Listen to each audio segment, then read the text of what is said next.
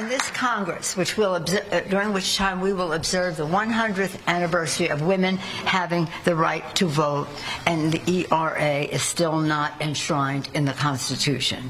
As a result, women still face inequality under the law, from the wage gap, from pregnancy discrimination, sexual harassment, and again, resulting in women being underrepresented at the table. With this resolution, we take a giant step toward equality for women, progress for families, and a stronger America, because we know that when women succeed, America succeeds.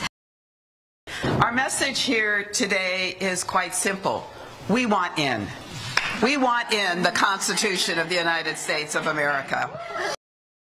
Tomorrow's vote on H.J. Res. 79, my resolution to facilitate ratification of the ERA, is a vote for equality. It's a vote for justice. It's a vote for sisterhood and motherhood, survival, dignity, and respect. 97 years we've been trying to get this in the Constitution of the United States, starting with Alice Paul. It's a vote for the American dream, to be on the same footing as everyone else in order to pursue our great potential. Our vote is also a strong message that women in America are done. We are done being harassed, assaulted, and violated with impunity. We are done being paid less for the same work. We are done being discriminated against for our pregnancies. We are done being disparaged and demeaned by those who work daily to undermine the rights we have secured, including those who hold the highest office in the land.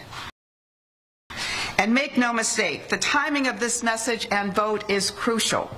It's no coincidence that we saw the ratification process start up again in earnest, beginning with Nevada in 2017.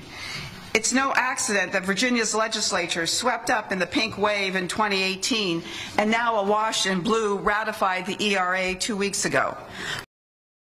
But now one of the major obstacles has been removed, and that is the 38th state has, in fact, ratified the Equal Rights Amendment.